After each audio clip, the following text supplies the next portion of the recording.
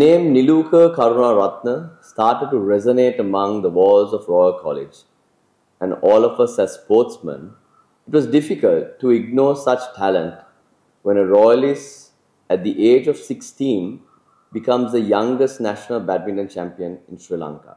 Oh, I knew there was something special about this kid, not only from a badminton perspective, but also from a character perspective. I was fortunate enough to go on one tour with him, really done his alma mater proud and his country proud. He Pampi hitabu Mitra Mendiske පුතා නෙමෙයි ලුවි කරුණාරත්න මම හඳුනනවා ගමේ අපේ කරුණේ කපටලා විඳලා ආශ්‍රය කරපු ඔගේ මිත්‍ර මගේ ගෝලෙක්. Representing Royal College to representing Sri Lanka at the Olympics. Through many challenges, your achievements displayed your dedication, hard work, discipline, and your love of badminton. And our badminton hero, Niluka Karunaratne, happy to know his contribution to sports as a sportsman and also as a resource person in our atmosphere. BWF selected talented players all over the world from badminton developing country. During his school career, he was a great sportsman and he was a badminton legend. And he took 6 years badminton colours and also a crown recipient of Royal College, which is the highest achievement of a sportsman at Royal College. And he is the only Royal College student or a past pupil to captain an Olympic contingent in 2012.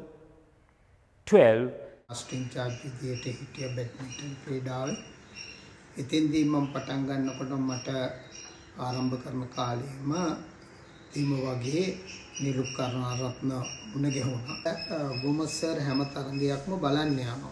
ඉතින් මේ නිලුකගේ දක්ෂතාවයන් ඔහු ඉතා හොඳින් දැක්කා. ඒ වගේමයි තාත්තා ගොඩක් ලොවි කරුණාරත්න එයා සෑහෙන්න මෙයා වෙනුවෙන් කැප වුණා. I still remember the time you turned pro back when we were in school. I was very happy for you. You were really following your passion and inspired so many people in Sri Lanka, not just badminton players, players from all sports with your discipline and dedication.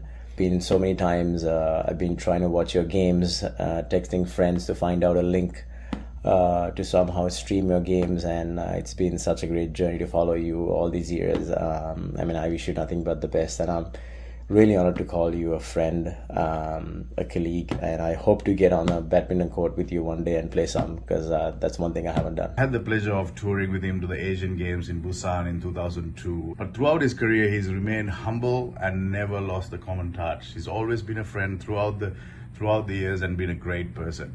So Niluka, congratulations on an amazing career and congratulations on your retirement and all the very best for the future. So let's reminisce back, Niluka. Let's take a step back and talk about the first experience about badminton that you have as in a competition.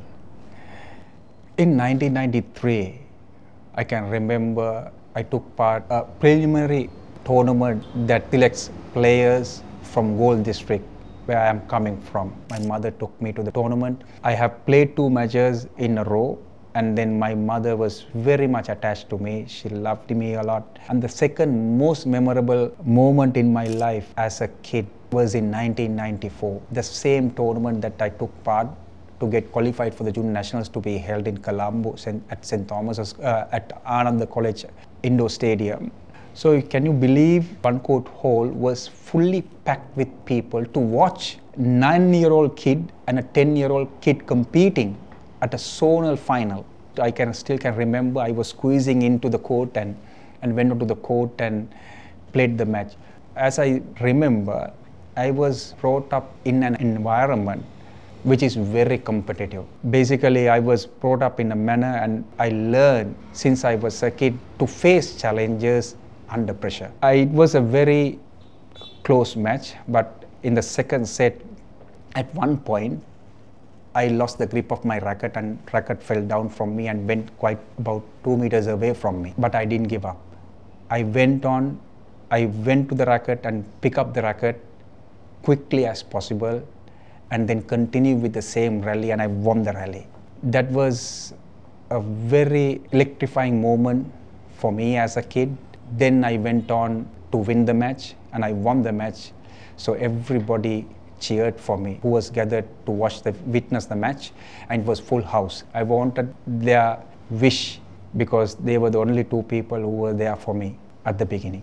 The moment we stepped into the house and my mother said, "You made your father proud." That was the moment I had, and that was the time I realized this is what makes me happy, and I'm going to make them proud again and again.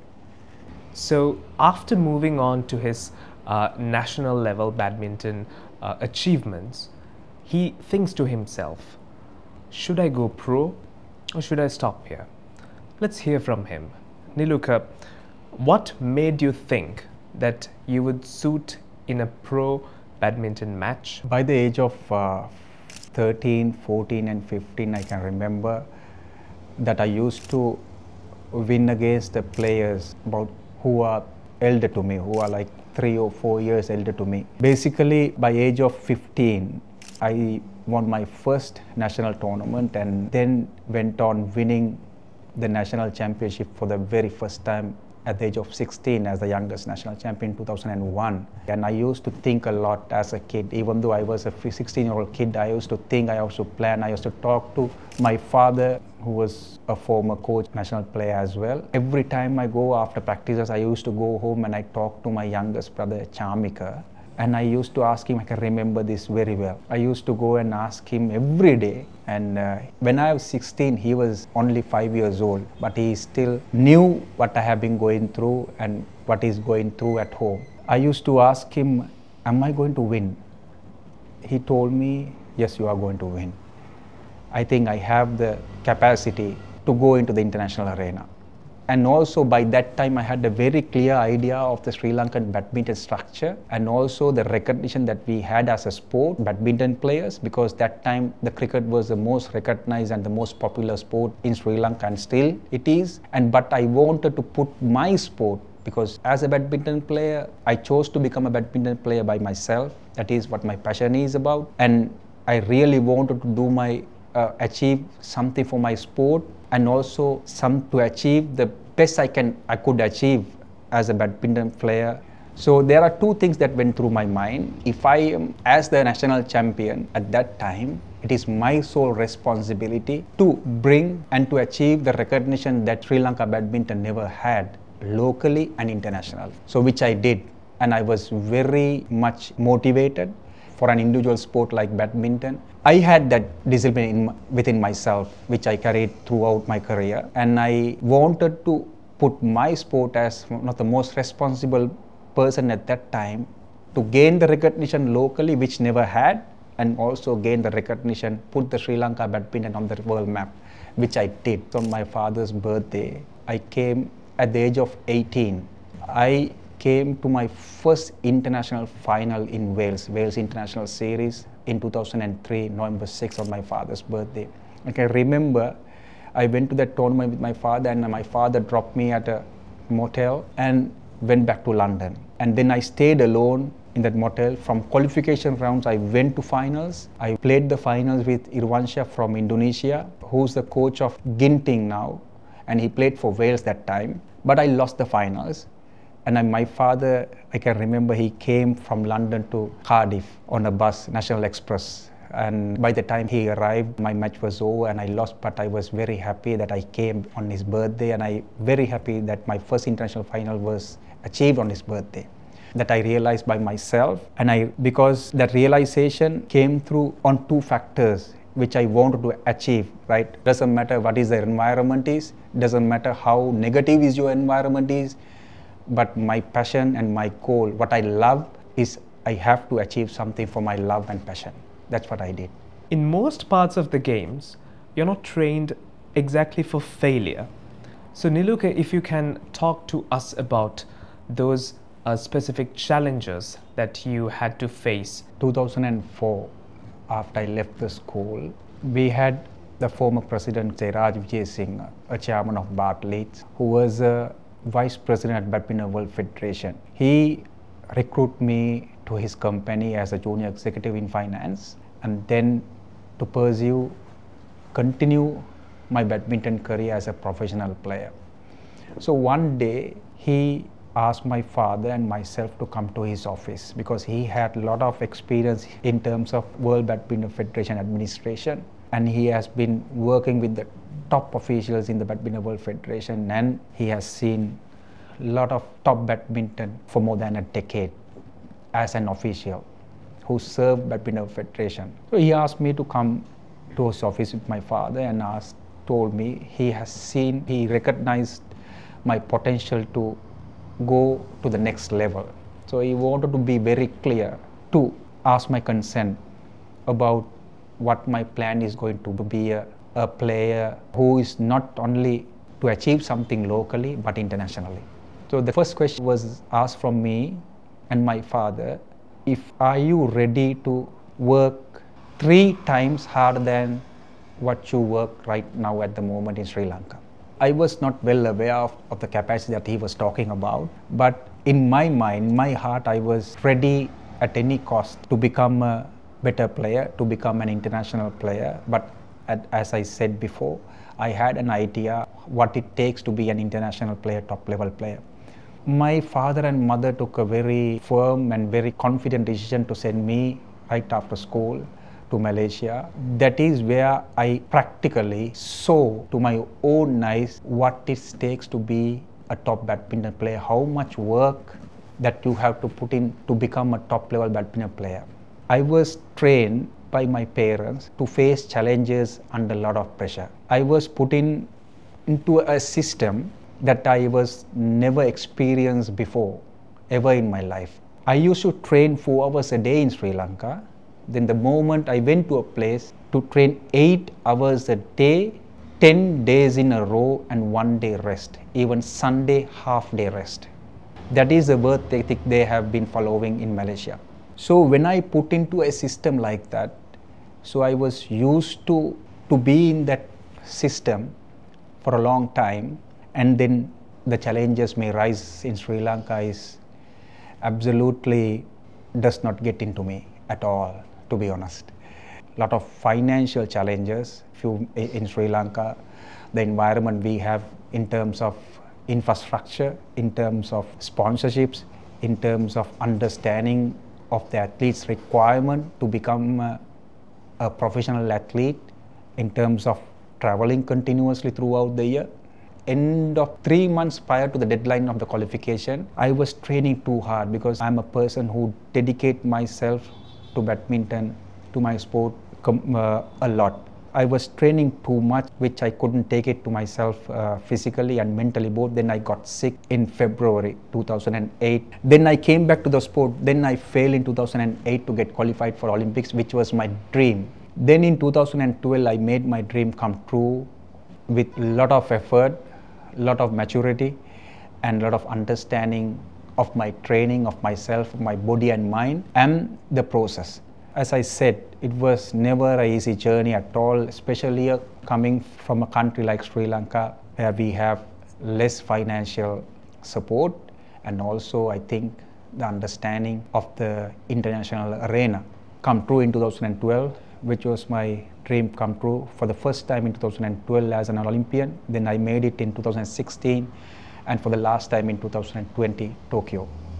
As an athlete, to take part at the Olympics, to be an Olympian is the ultimate goal, which made me complete as an athlete. When I stepped into the Olympic stadium, that was the moment I felt myself that I am complete. A feeling that you receive for yourself, that your mission is accomplished personally, for your country, for your family, and for your sport. The moment I stepped into London Olympic Stadium bearing my national flag, I knew that I was not only bearing a national flag, but also my country.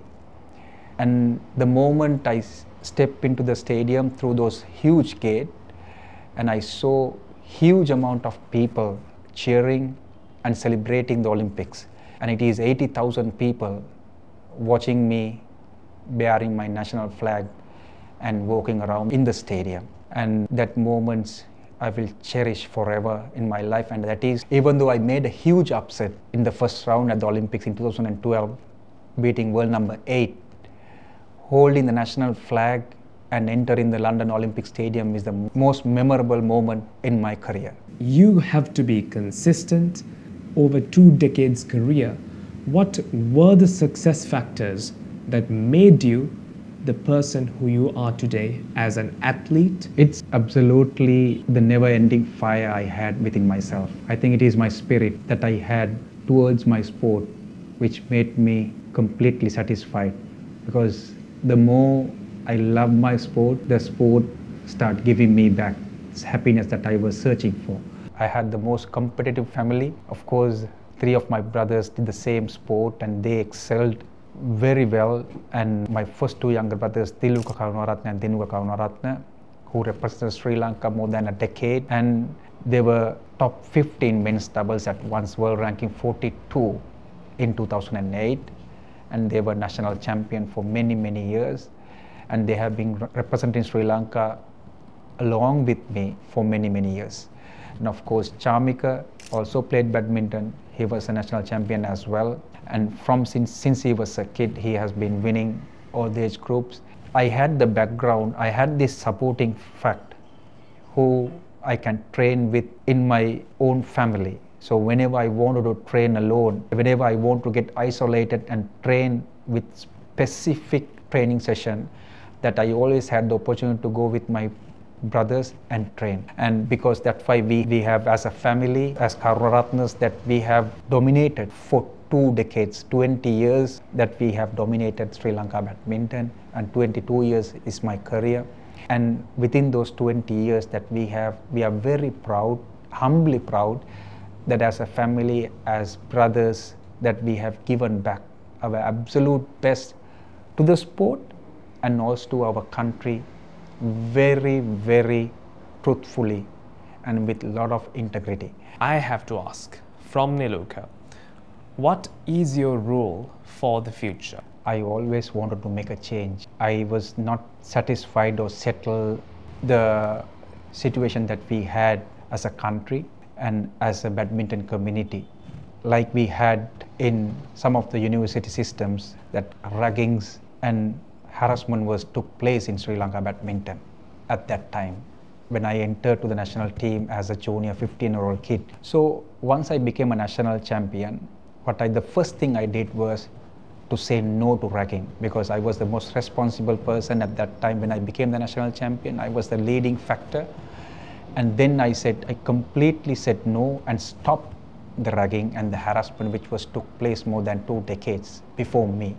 I always say to my family, to my wife and to my daughter, whatever I say, even though she's very small, she can understand. Sometimes I become very emotional with her, and I say, I walk with my head high, not only because what I have won for my country over 2 decades, but also the immense contribution that I have made since I was a kid, the conduct I had since I was a kid, from the age of 9, 10, 11 and 12 until the day I got retired from competitive badminton last year in Lausanne, Switzerland, 2023 October 1st. The conduct, the discipline I had, the commitment I put into the sport, bring not only to achieve for myself, but also bring my sport into the next level, to gain respect, to gain recognition, as I said, locally and internationally.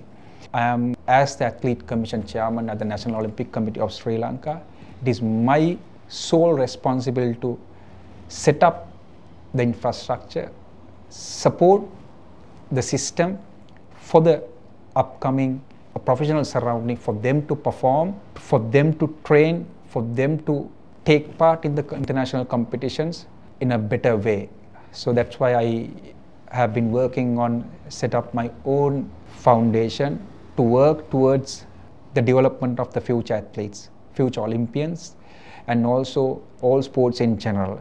Set of professionals that I have gathered as a team, and to work for the betterment of the future athletes, which I have never had as an athlete at that period of time. As a son, as a brother, I have done my absolute best and made my parents proud, and I have made my brothers proud.